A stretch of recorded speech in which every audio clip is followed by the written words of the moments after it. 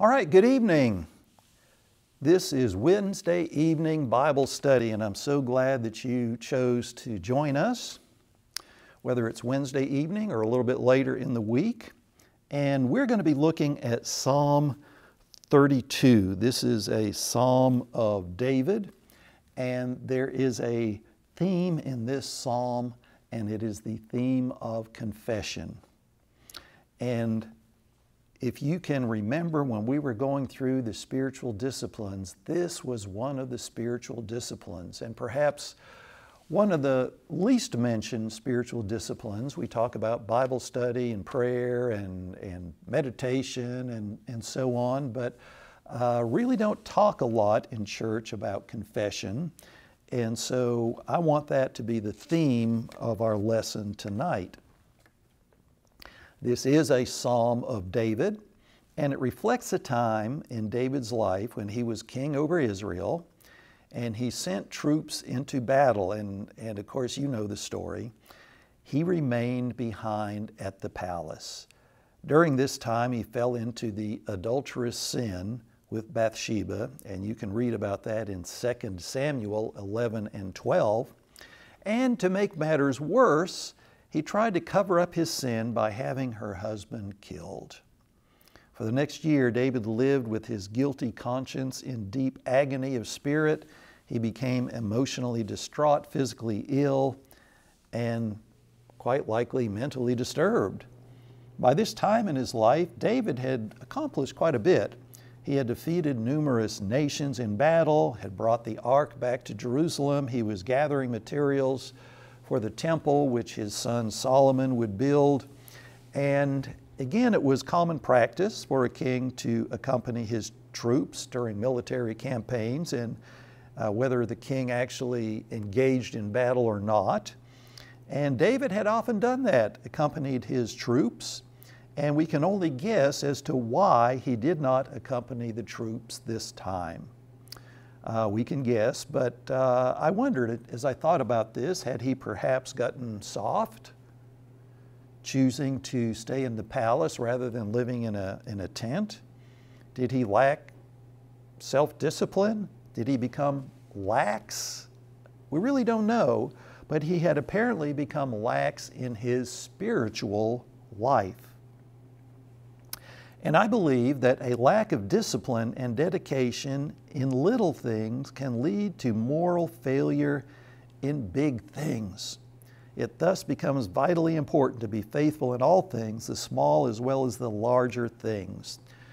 And I can remember in a class in graduate school, it was a theology class, and I remember the professor said, the thing that God may really, really want you to do today, the important thing is to pick up your socks. And some of you are scratching your heads right now saying, what? Well, think about it like this. Picking up our socks brings us no glory. Probably nobody watches us doing that. And so we're doing the right thing because it's the right thing. And habits, good habits, are built on the foundation of small things like picking up my socks, picking up after myself, and so on. Driving the speed limit, perhaps. I also can remember years ago when I was first getting into restaurant management, and I was a young man, a young manager, and I can remember one of the old timers came to me and said, son, I want you to remember this. Don't ever take, I was managing a steakhouse, don't ever take the first postage stamp, the first steak knife, the first steak, because little things lead to big things. And he had seen it happen. And so little things are important. Well, this psalm describes the devastating effects of unconfessed sin and the liberating joy of repentance and confession. So let's pick it up with verse 1, and this is David. Blessed is he whose transgressions are forgiven, whose sins are covered. Blessed is the man whose sin the Lord does not count against him, and in whose spirit is no deceit. This psalm begins like the Sermon on the Mount, which we covered a year ago with the word blessed, which can be translated as happy or joyful or even exuberant. And David began by announcing and proclaiming the joyful happiness that he discovered in God's forgiveness of his sin. This could be translated as how abundantly, richly blessed is he whose transgressions are forgiven. And transgressions, that word literally means a going away from, a departure, or a rebellion, or a defiance. A transgression is a willful act of rebellion against God's sovereign authority and a refusal to acknowledge His right to rule the lives of His people. And the word forgiven literally means to have one's sin lifted off. In other words, the sin being like a burden, and to have that burden lifted off of one's shoulders. Covered, that word, the mountain of sin that David had committed was now covered or concealed by God. It pictures the imagery of the Day of Atonement, the day on which the high priest took the blood from an animal that had been sacrificed in the courtyard of the temple. He carried the blood to the most holy place where it was sprinkled on the mercy seat of the Ark of the Covenant. When God forgives us, God does not count our sin against us. How wonderful is that? It's as if we were at a trial in a court. We had been convicted of some terrible crime and were awaiting sentencing. Perhaps I had to pay a steep fine or serve a long prison sentence. Just as the judge was beginning to send me away, somebody came into the courtroom and declared, "I'll pay the fine. I'll pay it all." And so the debt to society was paid. And even better, the judge bangs the gavel and says, "Not guilty." The crime is expunged from my record. It is as if it never happened. And guess what? For God's people, it gets even better than this. I am given a fresh start, provided with a new job, a new house, a new dwelling place, and even a new title. I am now a child of God. And I am overwhelmed, realizing that I don't deserve any of this. That's what God is like when we come to Him and we have our sins forgiven. Verses 3 and 4, David's concealment of his sin. You remember he didn't come public with it. When I kept silent, my bones wasted away. What a picture. Through my groaning all day long. You can just feel the pain. For day and night your hand was heavy upon me. Thinking about God's hand upon him, my strength was sapped as in the heat of summer. I wanted to give you a quote here. I've heard this quote before, and I looked it up on the internet. And this is concerning sin. Sin will take you farther than you want to go, keep you longer than you want to stay, and cost you more than you want to pay. Isn't that true? We think that we can commit a small sin, but sin, like a weed, grows and grows and grows. For the Christian, when sin is concealed and unconfessed, the results can be disastrous. Here we see actual physical suffering. David talking about his bones wasting away and groaning in pain. For the Christian, when sin is concealed and unconfessed, the results are disastrous. Sin always has its own built-in bad consequences. And the verse comes to mind that we will reap what we sow. And when we sow sin, we always reap terrible consequences.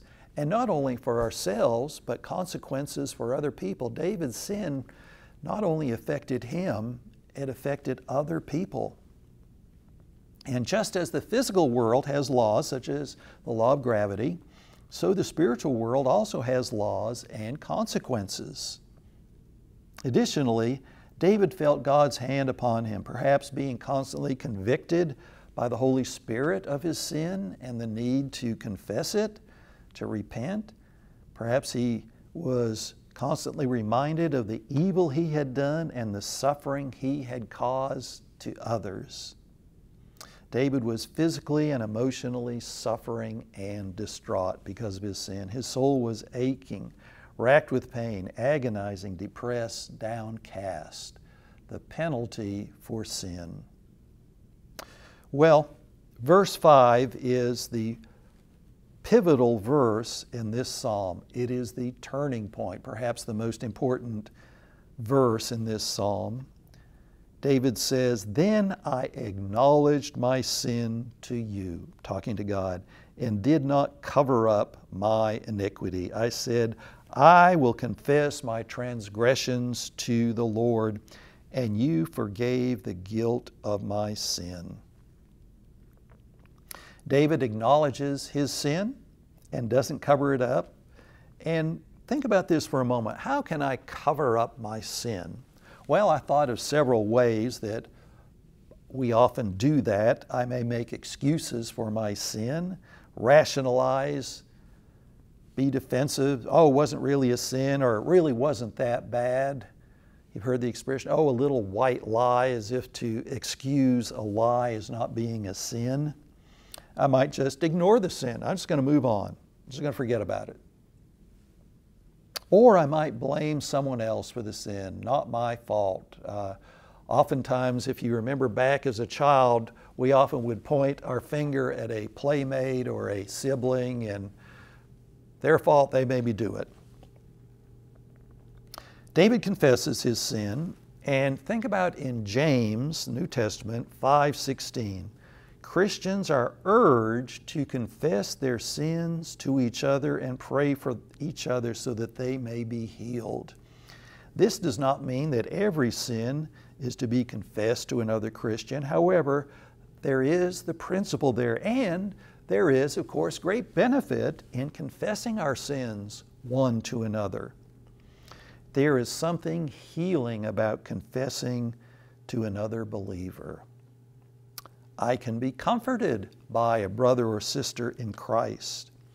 The other person can pray for me immediately and specifically, and can pray ongoing for me if it's a sin that I'm struggling with. The other Christian can perhaps keep me accountable if it's an ongoing sin, can check on me to see how I am doing. And it's so easy when people talk to us and, hey, how's it going? Oh, I'm just fine. And yet we may have unconfessed sin. David experiences relief and freedom from guilt. And we know that in reading on in the account of the life of David, David eventually is convicted by the prophet Nathan, who knows about his sin. Well, David's counsel about sin in verses 6 through 11. "Therefore, let everyone who is godly pray to you while you may be found. Surely when the mighty waters arise, they will not reach him. You are my hiding place. You will protect me from trouble and surround me with songs of deliverance." Now that David has confessed and found forgiveness and found relief from suffering, he urges others to do likewise, saying, don't go on suffering, confess to God, repent, and so on. And while God may be found, unconfessed sin may lead to a hardening or a searing of our conscience and make it hard to find God. It puts a barrier between us and God. Unconfessed sin hinders our prayer life. And confession leads to a renewal of God's protection. Unconfessed sin kind of says, well, God, you stay over there. With unconfessed sin, God may withdraw protection, as often happened in the Old Testament when Israel disobeyed God and worshiped other gods. We know that oftentimes Israel's enemies would come in, conquer them, and cause great suffering. What a wonderful peace of mind to know that God is our hiding place, our protection, and our deliverer. songs of deliverance. What a contrast from agonizing pain, physical and emotional, to songs of deliverance. From being in pain, ill and distraught, David is surrounded with wonderful songs. And I can just imagine David, who was a musician, playing his harp and singing. What a contrast. Verse 8, I will instruct you and teach you in the way you should go, counsel you and watch over you. Do not be like the mule or the horse, stubbornness, which have no understanding, but must be controlled by bit and bridle, or they will not come to you. David is counseling others not to make his mistakes. People would have heard this psalm as a song or perhaps a prayer or even a sermon, and he urges them not to be ignorant or to be stubborn as he had been. And he warns of the woes of unconfessed sin and the joyful release of confession. He reassures people of God's love when confession takes place. We can be glad and rejoice. And I'm going to just briefly piggyback on this psalm with verse 51. And this has the same theme, confession, and the little paragraph before the start of the psalm says, a psalm of David when the prophet Nathan came to him after David had committed adultery with Bathsheba. Have mercy on me, O God, according to your unfaithful love. In other words, we ask for mercy not because we deserve it, but because God loves us, according to your great compassion, because of God's compassion. Wash away my iniquity, cleanse me from my sin, for I know my transgression and my sin is always before me. Unconfessed sin does that, doesn't it? It keeps coming up and coming up and coming up, bothering and bugging us. Against you only I have sinned and done what is evil in your sight. And I'm going to skip down to verse 7. Cleanse me with hyssop and I will be clean. Wash me and I will be whiter than snow. Let me hear joy and gladness. Let the bones you have crushed, and remember David talked about his bones wasting away. Let the bones you have crushed rejoice. Create, this verse 10, in me a pure heart, O God. Renew a steadfast spirit within me. Do not cast me from your presence or take your Holy Spirit from me. Restore to me the joy of your salvation. Grant me a willing spirit to sustain me. And then again in 13, I will teach transgressors your ways and sinners will turn back to you. And again, David is crying out to the people, I want to teach you about unconfessed sin. I had to learn the hard way. Confess your sins.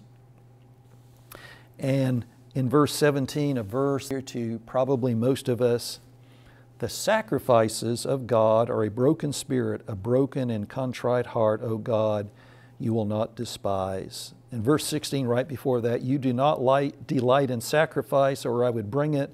Do not take pleasure in burnt offerings. In other words, God is not impressed and doesn't need our religious rituals. Yes, of course, the rituals were important, but what was really important to God was a broken spirit, a contrite heart. Well, a challenge for us is to pray to God and say, Lord, show me any unconfessed sin in my life. Show me where I need to confess and repent, as Nathan showed David his sin. And talking about confession, there's a wonderful, wonderful prayer in Daniel 9, which is basically Daniel crying out, confessing the sins of the nation. And in this time of turmoil in our nation, I think it's a wonderful prayer to pray for our nation. What better prayers than the prayers that God has ordained in His Word? And so let me urge you to take a look at Daniel 9 and pray that prayer for our nation during these difficult times. Well, let me close us with a word of prayer. Lord, thank you that you are such a compassionate and forgiving God. Thank you that you declared us not guilty. As Romans 8 says, there is now no condemnation for those that are in Christ Jesus. We're dressed in pure white linen, clean and gleaming. And when you appear, we also will appear with you in glory. And it's in Christ's name that we pray. Amen.